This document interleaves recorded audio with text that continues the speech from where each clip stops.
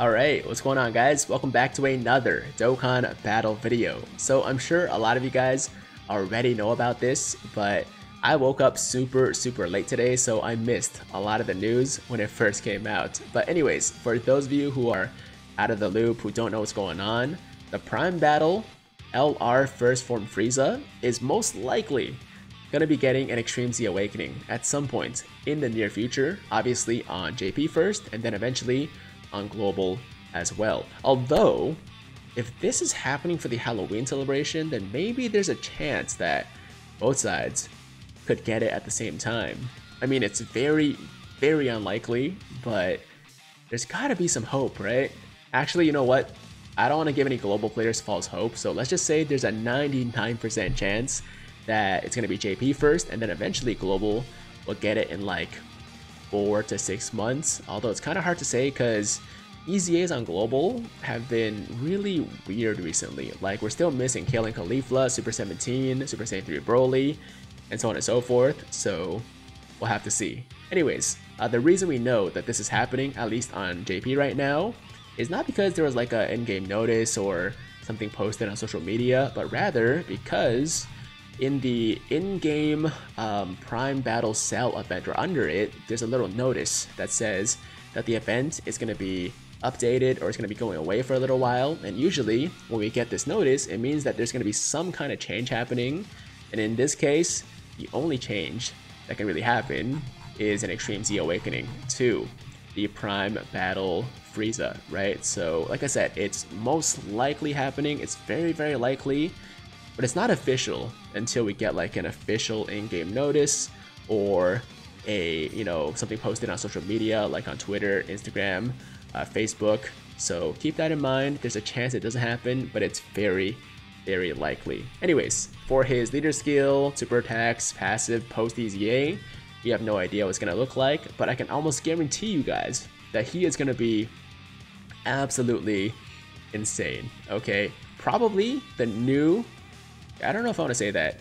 Okay, he's going to be one of the best free-to-play units in the game, if not the new best free-to-play units, even better than all of the other free-to-play LRs, because just look at how amazing Prime Battle Super Saiyan Goku became after his EZA, right? And I think the Frieza is going to be at the very least as good, if not even better, than the Goku. So if that happens, then he could very well be the new best free-to-play unit. He's going to be hitting super stupidly hard, probably going to have some good defense. His links are actually really solid. He's got Strongest Kind in Space, Universe's Most Malevolent, Metamorphosis, Thirst for Conquest, Big Bad Bosses, Fear and Faith, Legendary Power. Very good link set.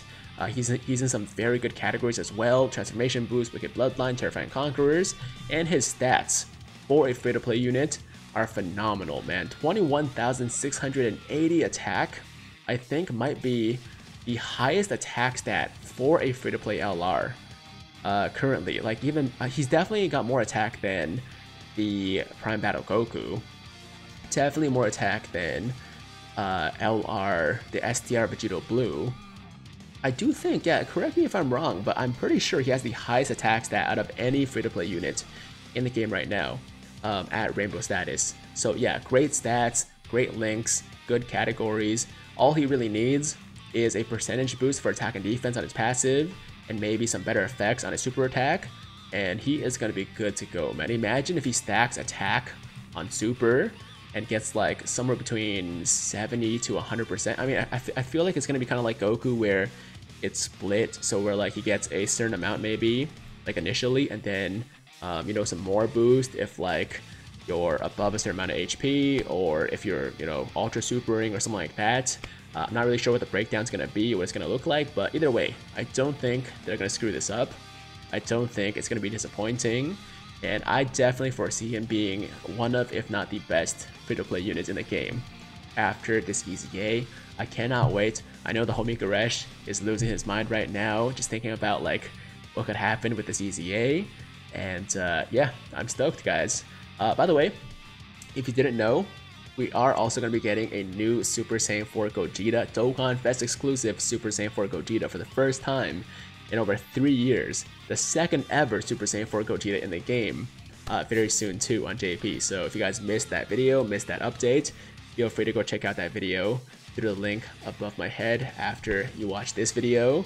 And I guess that's really all there is to say. We have no information, so I can't really expand upon this aside from just telling you that, yeah, the Prime Battle Frieza, is on the way. Look forward to it, get excited. If you guys have any predictions for what his details will be after Extreme Z Awakening, let me know. He's most likely still going to be an all-types leader. And yeah, percentage boost for attack and defense, maybe some other interesting things on his passive too that I can't think of at the moment. And maybe, you know, stacking attack or defense, or maybe both on his super attacks. That would be insane too. So yeah guys, that is the video. Thank you so much for watching. I hope you guys enjoyed it. And as always, if you liked the video, then make sure to like the damn video. And if it's your first time watching me, first time to the channel, and you like what you see, then definitely hit that big red subscribe button to join the Tiger Squad now. And while you're at it, hit that notification bell too, so that YouTube knows you want to stay up to date with all my latest content. And that's it. I'm out of here. Until next time, hope you guys have a fantastic day. I'm Tiger with Tiger Uppercut Media, signing out.